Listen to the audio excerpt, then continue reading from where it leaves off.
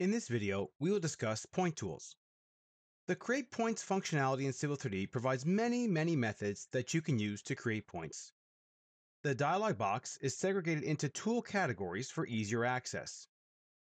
You can access either the dialog box or a drop-down in the Home tab, Create Ground Data panel, and then we have the Points drop-down right here. If you click on the Point Creation tools, this contains all of the different categories right here. We have Miscellaneous, Intersections, Alignments, Surface, Slope, and Interpolate, as well as some other miscellaneous tools.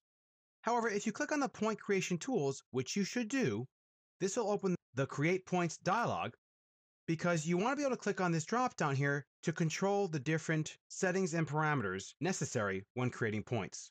For instance, the default layer, or when you create points, what prompts you might want, as well as what the actual next point number is and how to create new points based upon the next point.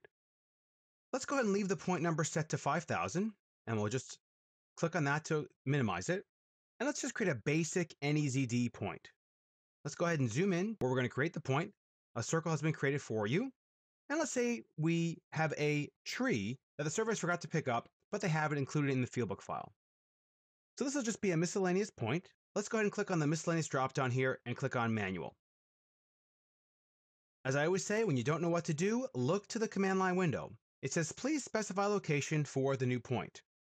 So we could just type in the X and Y if we wanted to. However, let's go ahead and use the transparent command, 'NE for northing easting, because that's what we have.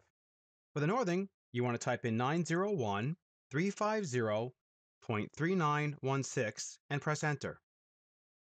For the easting, we want 145.6095.4408 and press enter. Notice the command line window asks us for a description.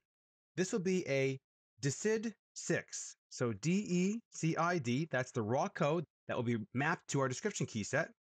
And then if we type 6 here, because we're using that parameter 1 that we discussed in the description keys video, you'll see here that automatically it'll actually add the symbol and scale the block based upon the parameter. The elevation we have here is 97.32.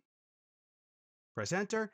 And as you can see, the block comes in differently and it has the description necessary. Pretty cool. Now notice how we're still in the transparent command. So we could keep adding additional points if we wanted to. However, we are done. So press escape once. That gets you out of the transparent command back into the command you had started beforehand. Now we're done. So just press escape and that ends the command completely. Now let's look at another example. Let's zoom out a little bit and zoom into this location here where we have this circle for you defined. And let's say the surveyors were done for the day and they forgot to locate a hydrant. We don't really need the elevation, but we do want to locate the hydrant so we can see it on our plans, right? So in this case, what they did was they taped off a distance from the corner of this building here. So what we can do is actually use one of the intersection commands to generate this point based upon those two distances. In this case, it's a distance operation, but notice the option to do many of the different intersection types. So let's click on distance, and it says, please specify location for the radial point. Now I could use the transparent command to locate this point here. However, I can also simply just use the node snap to actually snap to the point itself. So let's go ahead and just snap over here for the point number 1. And the distance the surveyors taped off of this one is 8.9. And then press enter. And the next one they selected was 439. And the distance for this one is 7.6. Now watch what happens when we do this. Notice how you get two X's, two large X's. This is because Civil 3D has generated two circles, and this is the location for the intersection of those two circles, which of course would get you the distance point. Now if you want all the points to be created, you could click all right here. But we only want the one point, which is this one here. Of course, it's not inside the building, it's over here. So what we can simply do is click near the actual location. You don't have to actually snap to anything, just simply click here. It automatically will grab that point. Now for the description, we want existing hydrant. This is EHYD. Press enter. We have no elevation. We don't really need it. This is just simply a graphical block.